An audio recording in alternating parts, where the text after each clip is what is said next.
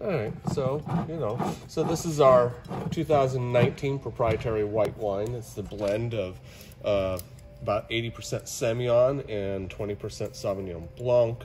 And, typically in Bordeaux, they blend this a little bit, in the opposite direction. But, to me, we were really, a few years ago, we made this actually at 100% Semillon. Okay.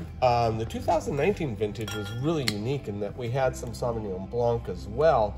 And I was pretty dead set on the 100% Semillon blend. Okay. But my wife, Polly, we like to refer to her as Mrs. Winemaker. Okay. She looks at me, we're sitting at the kitchen table just sort of doing, right.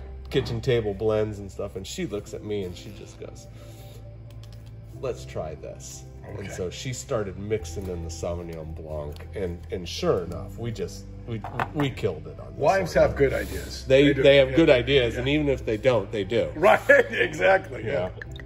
So like I say, so this is proprietary white. It is a flagship wine. It is available locally here at the winery and also at Cordy Brothers. And so we're drinking, what are we drinking here? This is proprietary white wine. So this is a blend of 80% Semillon, 20% Sauvignon Blanc. Typically in Bordeaux, they blend this the other direction. Okay. 80% Sauvignon Blanc, 20% Semillon. But, this is just what we happened upon in 2019. We had a great source for the fruit. Once again, the right fruit grown on the right site. We had a little bit of Sauvignon Blanc, and typically our proprietary white wines have been 100% Semillon. But we decided, Mrs. Winemaker, my wife, Polly, decided that we would just go ahead and blend in another, let's start blending in some Sauvignon Blanc and see what happens. Right, so and the thing I like is this has a real fruity, forward taste for sure. Yeah. Right as it hits you, so this is another wine that maybe in summer or spring, you're sitting outside in the sunshine, and this would be a great choice. Yeah, and I don't know how much time is left in crab season, but this is a killer wine. Oh, I can nice crisp acidity to go. Oh, yeah. And then you can get the butter all over that crab, and crab season finally started. And you're making me a little hungry right now. Yeah, you're making me a little hungry. It is getting around noon or so.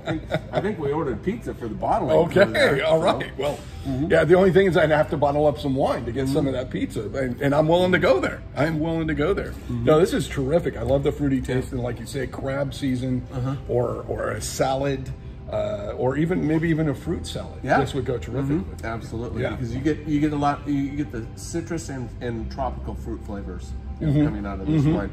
And definitely. I mean, just as it hits your tongue. I mean, you're not guessing what this is. You're like, right as you taste it what it is. Yeah, and we like to make food-friendly wines. Right. And that is my mentors, which for those longtime locals that went up to the Sierra Foothills, Amador Foothill Winery, Ben Zeitman and Katie Quinn were actually my mentors. Oh, wow. And then so when I actually got the job there, I mean, it was just like, I was just, a very, very young,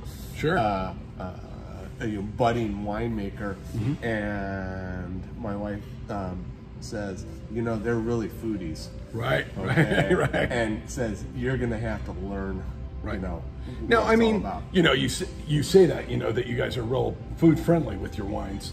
But it seems to me that you have to be. I mean, if you're making wine, wine really goes with food. I mean, if it doesn't go with food, then, it's kind of like maybe what's the point, right? Well, some of the point is what does your consumer want? Sometimes the consumer just wants to sit down and sip some, a nice smooth wine. Sure. Which is perfectly fine. Right. But where I try to do is I try to make a wine that you can actually sit down and enjoy a glass, as you mentioned, on a hot summer day, nice crisp, white wine, perfectly chilled. But then we're just going to sort of bring out, the barbecue, and as we work into the reds or something like that, you're going to be able to. Yeah, so that's true. I can see that where, hey, this is just a have a glass of wine type of wine, and then later as we move to the meal, we're going to kind of segue to a red or something like that. Yeah, and I like to make my wines in the way that it can be enjoyed either way.